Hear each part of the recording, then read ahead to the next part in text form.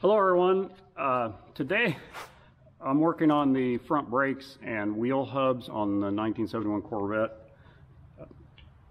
The car, when I bought it, again I bought it on eBay, it had a lot of new parts including the brakes.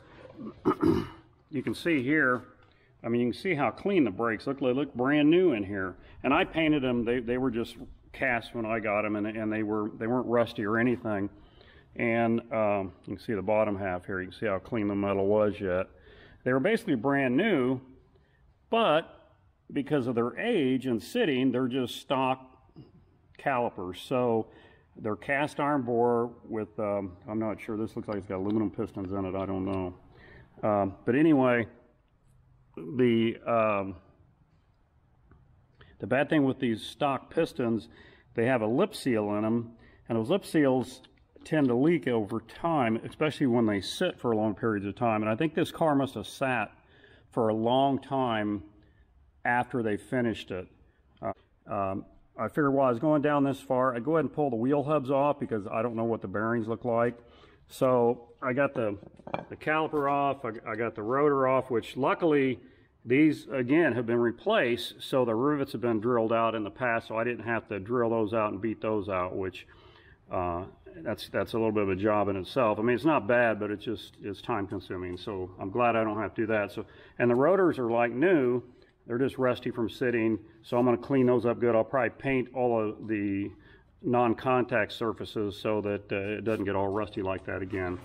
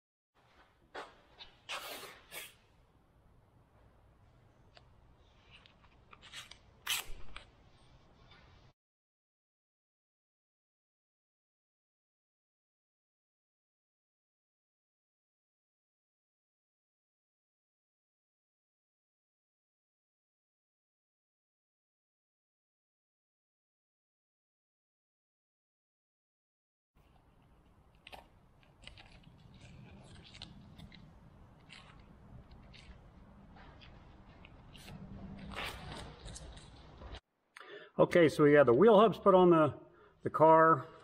Got those set really nice. They're nice and quiet. I cleaned up and painted my rotors and the non-contact surfaces so that it just looks a little better, it won't rust. And then I like to, when I put my rotor on, I like to put one lug nut on. I just put it on by hand. It's not tightened down with a wrench, just to kind of hold this rotor from flopping around where you're trying to put the caliper on. Now with these calipers, they're a 4-piston caliper, 2 on each side, so it's pushing evenly each side of that disc, and it's mounted rigid. A lot of the newer cars, only one side has pistons, so the caliper has to float to stay centered on the disc, where this works from both sides, so it equalizes pressure on the disc on both sides. But anyway, these are brand new Delco Remy.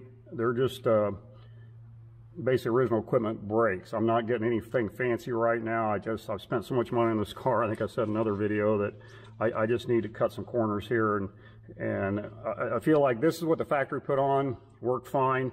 As long as you drive these cars on a regular basis, these will work just fine. The problem is, if you let them sit for an extended period of time, the seals, it's just got a lip seal in on the piston, and it's a cast iron bore, so they'll get a little bit of rust and they'll start leaking. And that's why everybody goes to these either stainless steel sleeved calipers with the square O-ring, or they go with the like a Willwood where it's a aluminum housing with the square O-ring, so that those things seal really great. And with aluminum or stainless, you don't worry about it rusting and start leaking. So I will probably eventually someday go to those brakes, but right now these will work just fine for me, and they're about the third of the cost of the upgraded brakes. But like I said, they work fine from the factory, they work fine here. And the neat thing is they already came in painted. I thought I was going to have to paint them, but they already got a nice coat of black paint. The downside of that is the mounting holes had overspray down in them. I tried my bolts in them and they were tight, so I had to run a tap through the 4 mounting holes on both calipers. So I got those cleaned out, and I've got the pads installed. These pads slip in from the top and this pin holds them in place. And I put a couple of pieces of heater hose in there to keep them spread apart, so when I put them down on there, I still got to spread them a little further, but without that in there, they'll flop together. It's just a pain to get it started over the rotor. And the other thing I like to do on the mounting bolts, I clean the threads up on them just with a wire brush, and then I put a layer of Never Sees on the bolt threads. That stuff works really good. You know, 50 years from now, if I go to take this apart, that bolt will come out easily because of that Never Sees. It doesn't go away, and it's a real good lubricant. I mean, that's what we call it, Never Sees. They use it on pressing sleeves in and stuff so it doesn't gald up on them when they're pressing them in. So I'm going to put the caliper down. I got to squeeze these pads, or actually squeeze them open more as I put it down on here to get it started. I usually try to catch the back one on there, lift it up, and then squeeze it and slide it down on the front there, and then the little rubber hose will come out. And then just get it down close where you can get a bolt started in it. And again, running a tap through those holes first makes it so much nicer because you don't have to fight not only getting this to line up to get the bolt in it, but fight getting it to start in the threads and thread in easily. And with them cleaned up and the Never Sees on there, you can pretty much screw it all in by hand very easily. But it started in real easy, and if it was easy to get to, I would screw it right in just like I did this top one.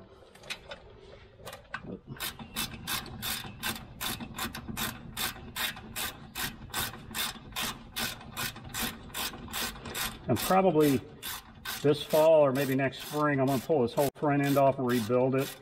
None of the bushings are completely gone yet, but a lot of them are weather cracked and they're starting to come apart. So it definitely needs to be done, but not right now.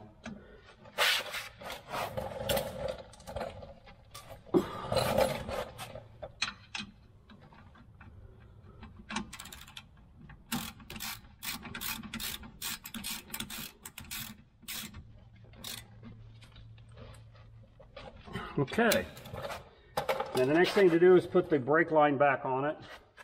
Make sure you have this copper washer on the end of this when you put it back on. If you lost it, you have to get another one.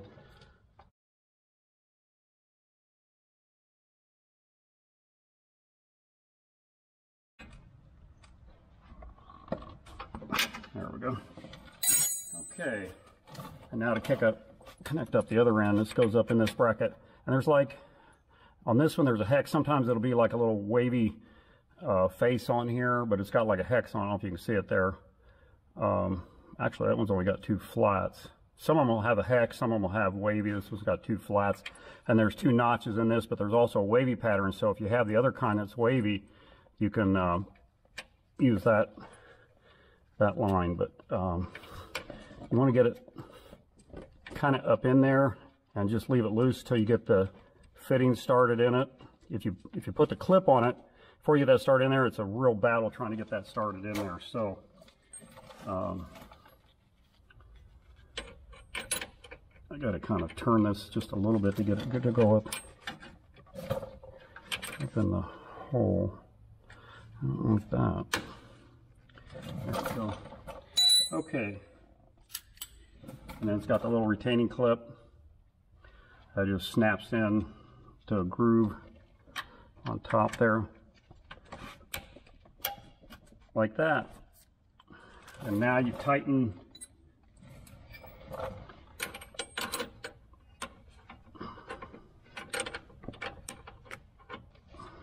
the flashlight back out of it.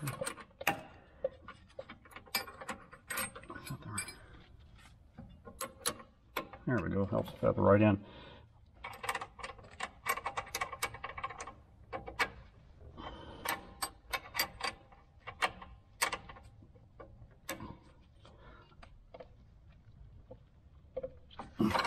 You always want to make sure you hold this with a wrench and turn that, because if you try to turn that, you're going to end up twisting your line or something. So, okay, there we have brakes. Now I just have to bleed them. I put a new master cylinder on the car too, so I gotta bleed it first and hook the lines back up, and then I'll bleed all the calipers. So that's it for now.